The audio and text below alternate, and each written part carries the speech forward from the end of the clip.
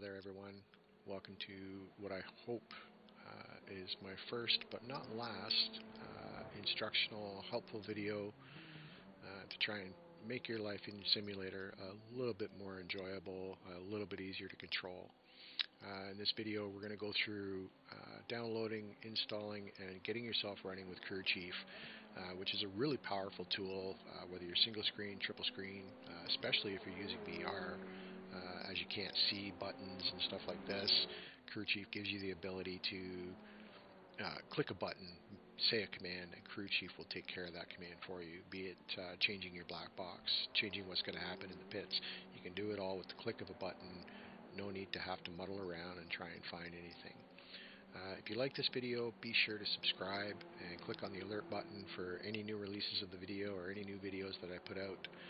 This will be a part 1 video, just basically getting you into Crew Chief, getting it up and running, using the voice commands, and then in part 2 I will go through some of the more complicated settings within Crew Chief that will really get you going. If you do get the opportunity, please check out our sponsor, Blues Little Prints. If you can dream it, they can create it. Apparel, mugs, as you can see here, I've got a couple. T-shirts, onesies, ornaments, you name it. You want it on a print, they can do it for you. Let's get our Crew Chief installed. Let's get it up and running, and let's get you racing with Crew Chief.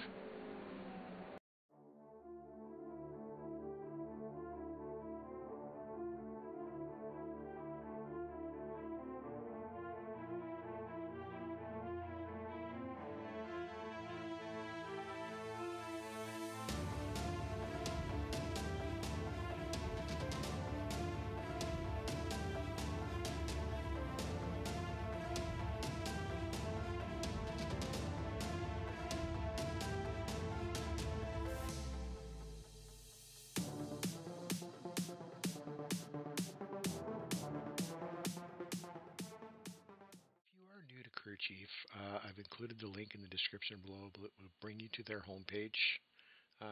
First link is download Crew Chief for PC. Click this link, it will prompt you to download the program or run it directly without download. I recommend downloading it somewhere on your computer. Initiate the install, and once your install is complete, go ahead and launch Crew Chief. Now, as you can see, I've already done the install and I have Crew Chief running. This is a fresh install. I have completely removed Crew Chief from my system, so you can see the walkthrough of how I get everything. See these 3 green boxes here? What this is it's a brand new install, which means it needs to download all of the media files and everything that are required for Crew Chief to do what Crew Chief does. So simply click on those. You don't have to wait for each one. You can just click on it and it will start downloading. Depending on the speed of your internet connection, this could take a little while.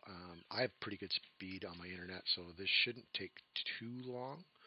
Once it's done that, yes, Crew Chief is going to want to restart so that it can load all the sound packs into the system for you to utilize. So just simply click OK and allow Crew Chief to relaunch.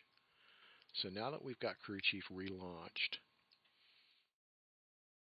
okay, you can see these are now grayed out, nothing happened to them, we have everything.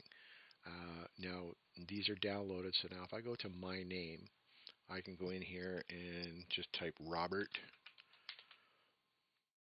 and search, and you can see here it has personalizations for Robert, so I can just click on Robert, and if I want I can test and see what it sounds like. Bad luck, Robert.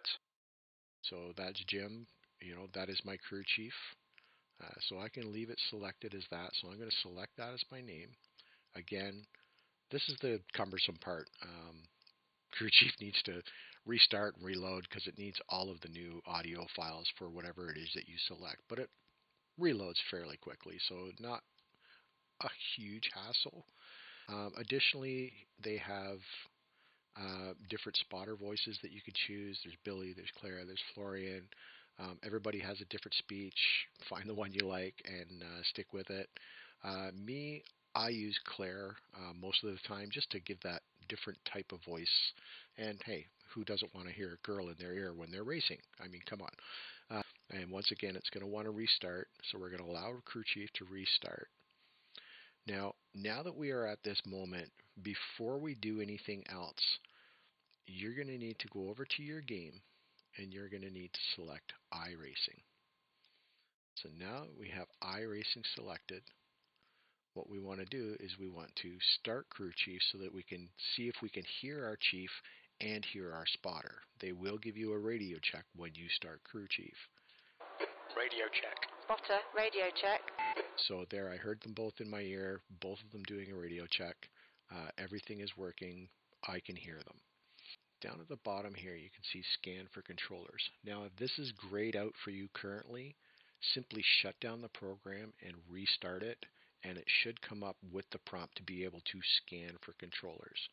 So what I'm going to do now is I'm going to scan for my controllers, and as you can see, it sees my Thrustmaster steering wheel, sees my keyboard, and it sees my Logitech shifter. Now, fortunately on my wheel, I actually have a button for the radio. So what I'm going to do is I'm going to click on my Thrustmaster, and then I'm going to click on Talk to Crew Chief. This now enables the assign control or delete assignment.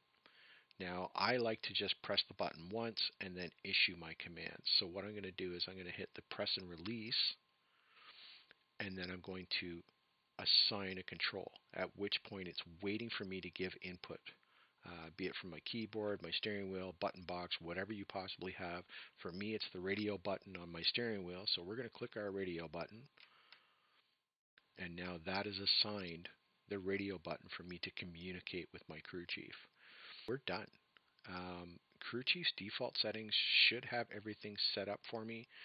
Now, what I would recommend here is before you actually start your crew chief or do anything else, now do a shutdown, close down your crew chief, relaunch crew chief,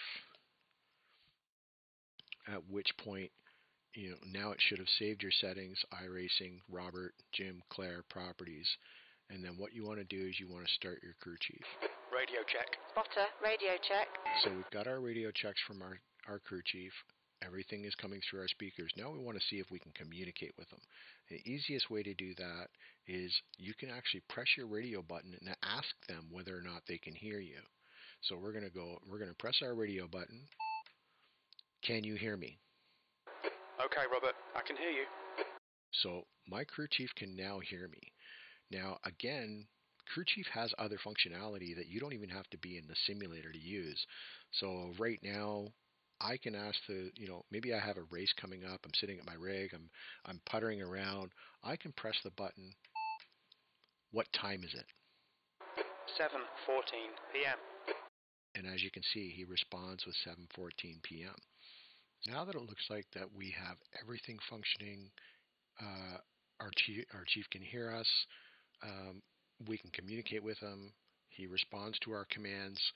Let's load into iRacing and let's see some of the functionality that you now have the ability to do with the click of a single button and some voice. Well, we've gone through the initial setup and now we're sitting in iRacing. So what can you do with Crew Chief?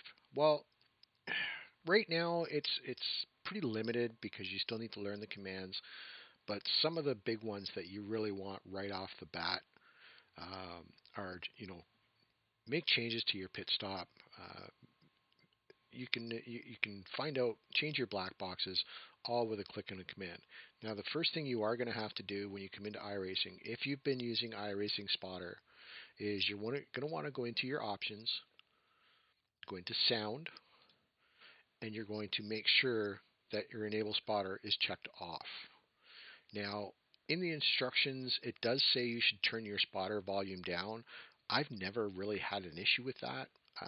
Because with the spotter off, there are no spotter calls, so I haven't heard anything else. So I just leave everything as it is. If for some reason I have to enable iRacing Spotter, it's set, it's ready, and I can just enable it. So now that we're in here, what we're going to do is we're going to jump in the car. So now that I'm in the car, you can see I'm sitting in the car, I'm getting ready to go out on track. What's Crew Chief going to do for me? Well, the first thing I can do is I can tell Crew Chief I want my black box up. So first thing we're going to do is we're going to bring up our lap timing black box. So press our button, black box, lap timing. And there you go. You can see it automatically brought up my lap timing box, has it set in front of me so I can see it. Now, obviously, I don't race with with it there. Quick little tidbit, surprisingly, a lot of people don't know. Um, the default control is Alt K when you're in the car, and what that will do is it will bring up all of the different things that you can move around in the car. Now, there is an I setting. I will get into that in another video that you have to do for this to work like this. But as you can see, I can now move. See, I've moved my flags. They're now underneath my mirror. I've changed the location of my pit lane speeds, my green lights, where my voice chat comes up, different messages. Um, you can do all that with an Alt K. So just for purposes here, I have put the box in the middle of the screen so you can see the changes that occur. Now, right to now, I'm sitting in the box. So say I'm on my way in and I'm going to be coming in for a pit. I'm coming in for a pit stop. So I can actually change my black box on the fly. Black box, fuel. So now it brings up my fuel box so I can see where my fuel's at. And you can see right now there's no begin fueling. Everything is turned off. Again, another I setting. It will get into in another video. By default, I have everything unchecked because of the fact that I use Crew Chief to enable what I need. So I'm running around. I've got about 4 laps to go, and I'm almost out of fuel. Under normal circumstances, you have to have a mouse. You have to have maybe you have to move your mouse while you're trying to drive. Maybe you've got to do something on your button box. Now all of that is gone because now I can simply tell Crew Chief what I want to add for fuel, and this does work in liters or gallons. Obviously, some people like to do everything by gallons. I'm Canadian. I do everything in liters, and especially when I'm running LMP2s and high performance cars where I want that liters because it is a little bit more precise than gallons. But I can go here, pit stop, add 20 liters. Understood. 20 litres. So you can see it's now going to add 20 liters to my car. The begin fueling is checked, and I'm ready to go. Now, if I wanted to change tires, black box, tires. So now, if I want to change my tires, I'm coming in the pits. I'm like, oh, I need to change my tires. I can tell him to change my tires. Pit stop, change all tires. Okay, acknowledged. And you can see it actually shows you, for some reason it only shows 3. I don't know why it doesn't show all 4 tires, but it does show 3. But in the same instance, if you're coming into the pits and you don't want to change tires, you can do the exact same command, just clear it. Pit stop, clear tires. Yep, okay. And you can see it's taken away my tires. They're no longer there. My tires are not going to change for me. I know this. It's told me this on the screen as well, that it has cleared my changing my tires. So now if I go back to fuel, black box, fuel. I can do the same thing. Okay, maybe I've gotten a penalty and I want to come into the pits and serve my penalty. Well, if you to get service when you have a penalty, a lot of times it won't let you serve that penalty. So now I can clear my fuel on my way into the pits, right even before I actually get into my pit. Pit stop, clear fuel. Acknowledged. So now it's not going to fuel my car, it's not going to change my tires, it's going to allow me to serve my penalty. Black box, relative. So now I have my relative screen, I can see where everybody is coming up on me. I know where I am, and I can go and I can get back out there and racing.